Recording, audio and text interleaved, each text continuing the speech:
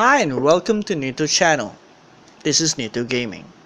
Now today I'm going to show you a quick tip on how to back up your games in Steam and also on how to restore them later on. First, open Steam, go to Library, go to your games, and go to the game that you wish to back up. In this case, Grand Theft Auto V or Grand Theft Auto 5. Right click, click on Properties, click on Local Files tab. Now, you have a backup game files here, but for some reason for me this doesn't work. Now instead, click on Browse Local Files. Go up one folder, and this is the folder that you wish to backup. Copy this. And also go to Steam apps, and also you'll find several ACF files. Now I only have one because I only have one game installed here. If you have many games, then you have multiple ACF files that corresponds to that game. Now to identify, open Notepad. Drag and drop that ACF file into your Notepad, and then you'll see something like this, Grand Theft Auto V. This is the file that you need to back up as well. So the ACF file and also the Grand Theft Auto file here. Okay, now that is done. Okay, I don't have anything in Bioshock here. Let's do this. Okay, so that is done. That's backup done. And to restore, what you need to do is that you go to the game that you wish to restore. Let's say Bioshock Infinite here, and click on Install. I'm installing this to the default path, which is the C program files, Steam. Click Next, click whatever it takes to get the game, reinstall on your computer. And we're gonna wait for this to complete. This will take a while. I'll be back after this. Welcome back. So here you can see that Steam is now downloading Bioshock Infinite. Click on Finish.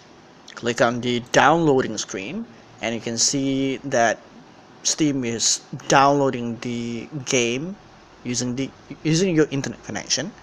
Now what you need to do right here is click pause and exit from Steam. Okay, now open the folder, the drive that you install the game onto. This, for my example, I downloaded it to the default folder. So program files x86, go to Steam, go to Steam apps, and you can see a downloading folder here. This is where it stores all of the game temporary files before it it can be installed on your computer. What you need to do is that you need to delete all of this. We don't want this. Delete everything and go to Steam apps, and from here you go to the location where you back up your games, and for me it's here. So copy the ACF file that you have backed up earlier before, and on Steam apps, paste it here. Replace the file in the destination. Replace it.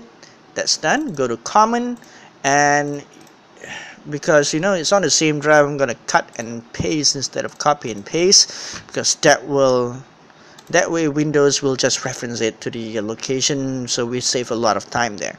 So Bioshock Infinite is there.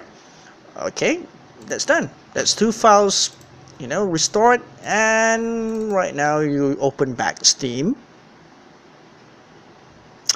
and Bioshock Infinite play instead of download. So you click on play. Click on play.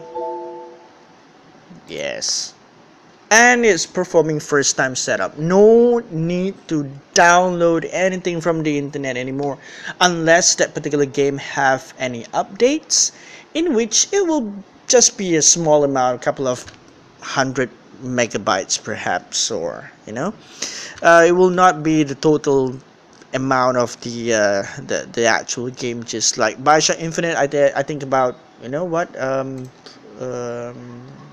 maybe what 12 gigabytes, something like that. So there you go. That's after this you can just straight away click play and you will launch the game. That's it. Thank you very much for watching. If you liked this video, please subscribe, and I'll provide you more videos on games, and future videos might be coming back to FPV and RC stuff. So stay tuned. Thank you for watching.